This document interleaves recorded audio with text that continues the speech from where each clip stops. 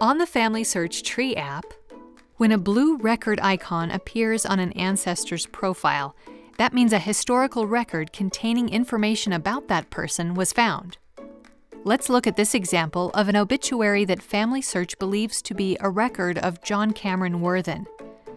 We see the record has some vital information, including mention of a spouse, children, and other extended family.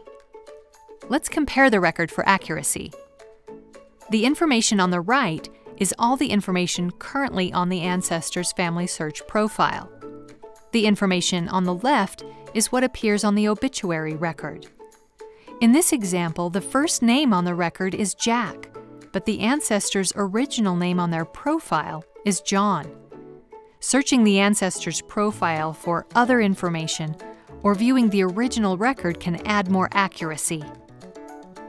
Tapping Different can replace the information on the profile with the information on the record. Move any other information from the record that should be attached to the profile, then attach the record.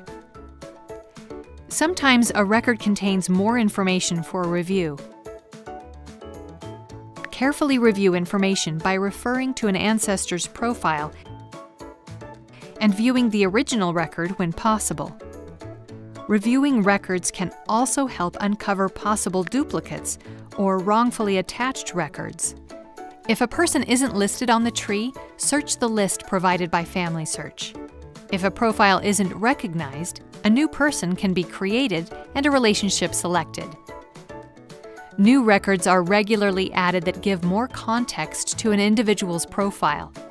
If you aren't quite sure about the information currently available, don't attach the record and check back later. Since records are constantly being made available, check often. Reviewing record hints is one of the most effective ways of building a complete and accurate FamilySearch family tree.